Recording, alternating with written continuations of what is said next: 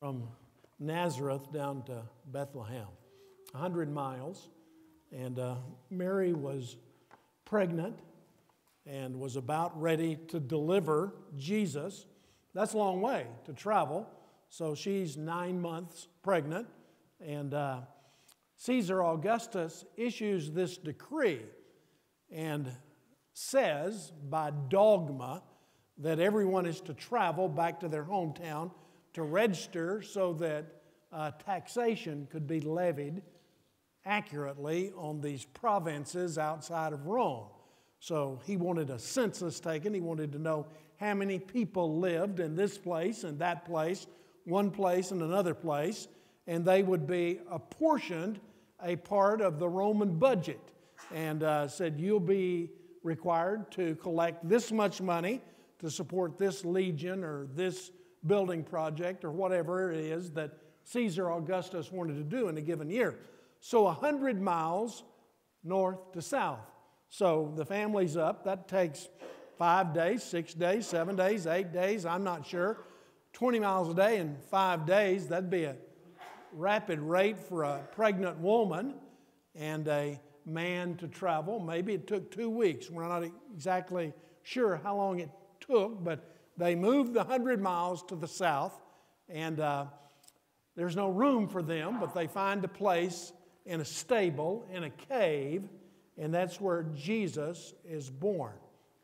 Now, Luke chapter 2 is the best known of the Christmas stories, and it's the story that we read earlier in church. And there's a theme that I want you to consider in Luke chapter 2, and it's a question that's pertinent even today in our lives as we live in the world that we encounter daily today. And the question that is before us in this chapter and that we face on a daily basis is the question, who's in charge? Who really is in charge? And there are two different people that you could make a case that Caesar Augustus is in charge. He's the one who gives this decree, and it's worldwide. He tells every person to go back to their hometown to register to be taxed. So Caesar's very powerful. And I want to say a few things about him in just a moment. Is it Caesar who is in charge, or is it God who's in charge of all these events? And the Bible's going to contend, of course, that God is in charge. But Caesar certainly thinks that he's in charge. He was a very important person, Caesar was. He was the first governor, the first emperor of Rome. He lived from 63 BC to 14 AD. He ruled for 50 years or so as emperor in Rome. And he was very effective in things that he accomplished. In fact, historians say that Caesar Augustus brought three great things to the world. And I want to show you what they are on the screen. Maybe you've heard these ideas before. There's the Pax Romana, the Lex Romana, and the Via Romana. This is what Caesar Augustus has contributed to world history. The peace of Rome. He brought peace to the world. 200 years of peace. You can hardly go back in history and find a period in history where a ruler ruled for, or a civilization extended its power for 200 years and there was peace in the world.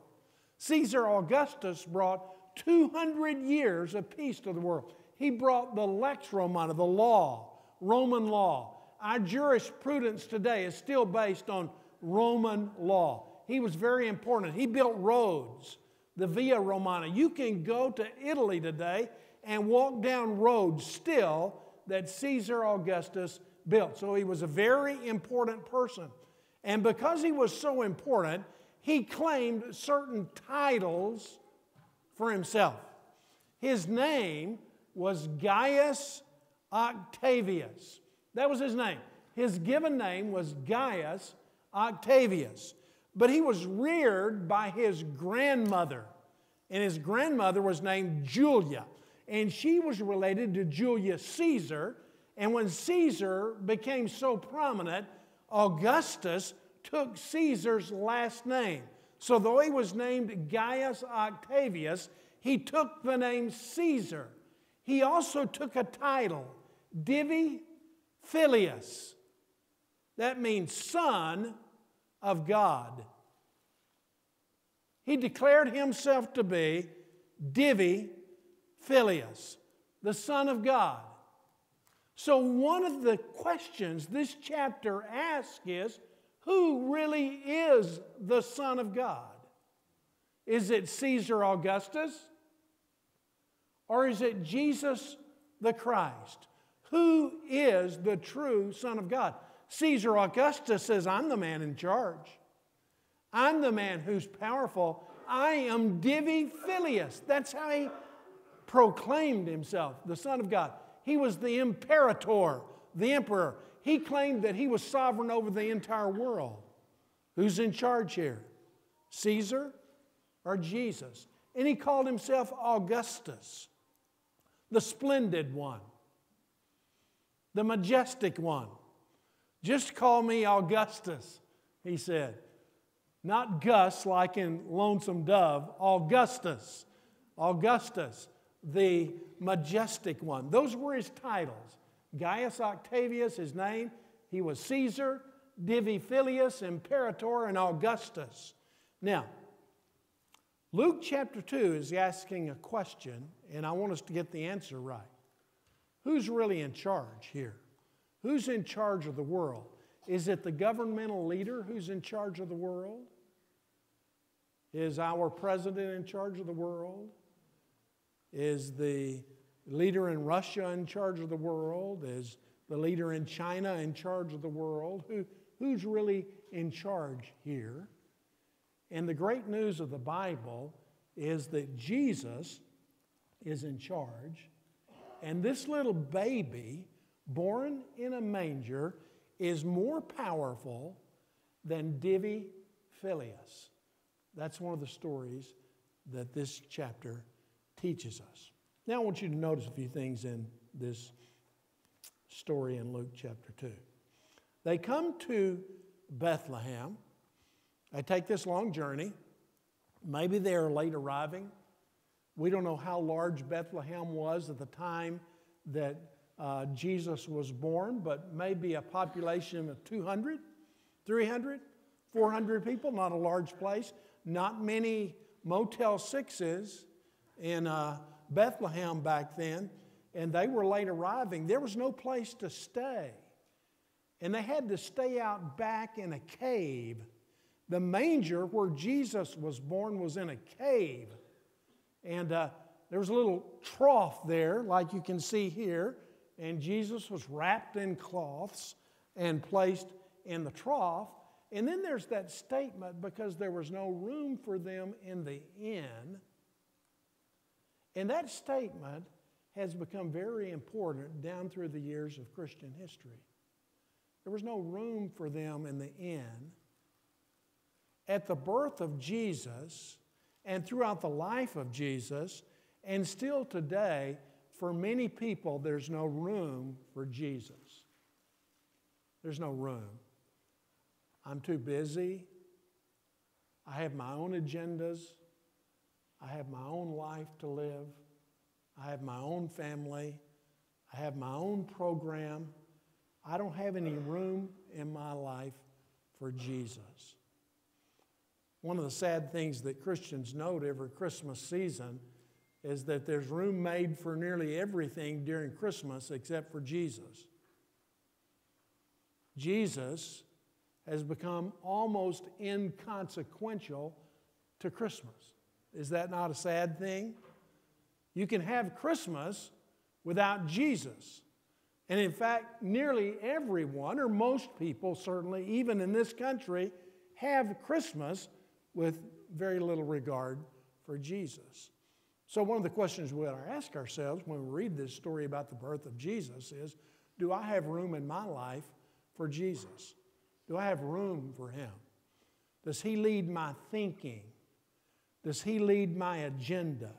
When I live my day, am I concerned about whether I am living in such a way as to please Jesus or not? Or does Jesus have very little place in my life whatsoever? So there's that idea.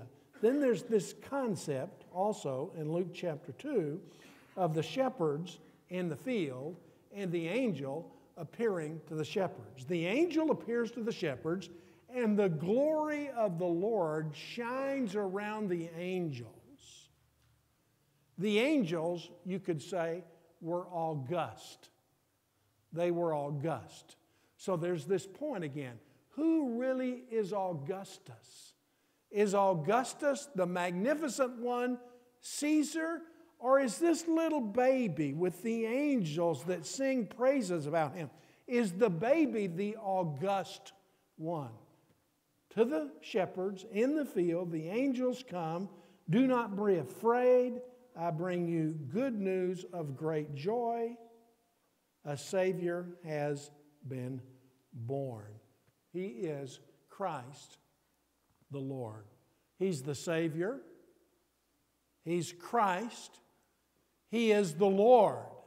It's not Caesar Augustus who's the Lord. It's the baby who is the Lord. He is the Savior. So you find here in the way we have decorated our church this Christmas, this contrast between the baby and the cross. The baby and the cross. And that's deliberate. That's theological. There's a reason that our ladies decorated the sanctuary as they decorated the sanctuary. You see on the Christmas trees all the lights, and one of the themes of Christmas is that into the darkness of this world, light has come. So Christmas lights reflect the light that Jesus brings into the darkness of our troubled age. But here in the center of the sanctuary, you see the baby Jesus, and behind the baby Jesus is the cross. Now that's thematic. There's a reason they decorated the church as they decorated it. They're making a statement in the way they have arranged this, that the very purpose of the coming of this baby is to die on that cross. The baby was born with a mission. The baby was born with a purpose. The baby, that pretty little baby, came to die a cruel death on that instrument of death, the Roman cross. So it was announced at the birth of Jesus, He is Christ the Lord, but He is our Savior, one come to die. The angels sing in the heavens, glory to God in the highest. On earth, peace to men on whom His favor rests. Peace. Every Jew in the ancient world, while walking down a road, who would meet a fellow Jew, would give a greeting to that fellow Jew. One Jew would say to another Jew in meeting him, Shalom. Shalom, my brother. Shalom, my sister. So if you were to go to breakfast and you saw some of your friends and you wanted to greet them, you wouldn't say, Guten Morgen, or you wouldn't say, Buenos dias, or you wouldn't even say good morning. You would say, Shalom, my brother, or Shalom, my sister. Peace. Peace. The customary greeting for one Jew to another was the greeting of peace. Peace be to you. It was a very common word. It was a word everyone knew.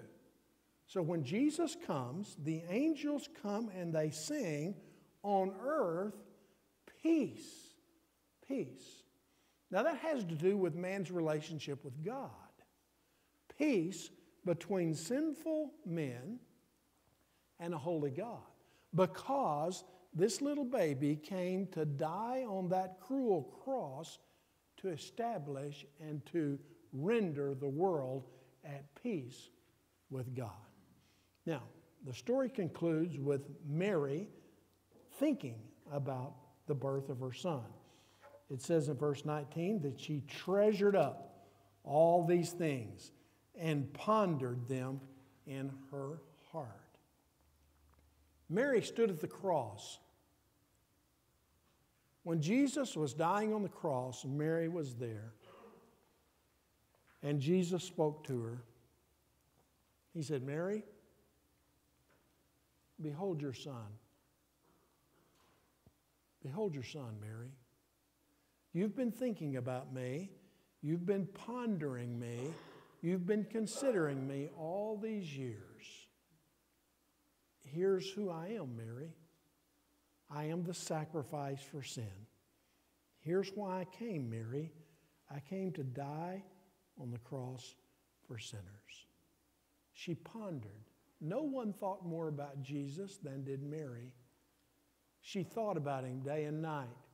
She considered him. She asked questions about who he was, what was he to do, what was the nature of his humanity, was born in such a miraculous way, and he came in order to die.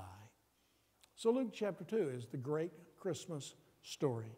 It's the story that we are most familiar with, the story of Joseph and Mary going this 100 miles from Nazareth in the north down to Bethlehem in the south, about 8 miles south of Jerusalem, where Jesus could be born.